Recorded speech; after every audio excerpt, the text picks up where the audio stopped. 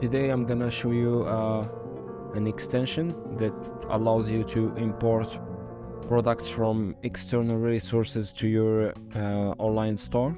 I've been struggling with importing products when there is no automatic integration with WooCommerce. So I found out product importer. You just go and bring a link of a product page, paste it here, click on extract products,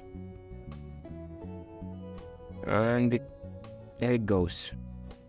Just click on import, as you can choose a category before importing as well.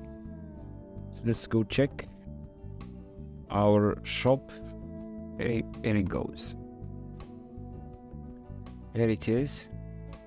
So now you just go change your title and description, add more images, remove images, and you are good to go.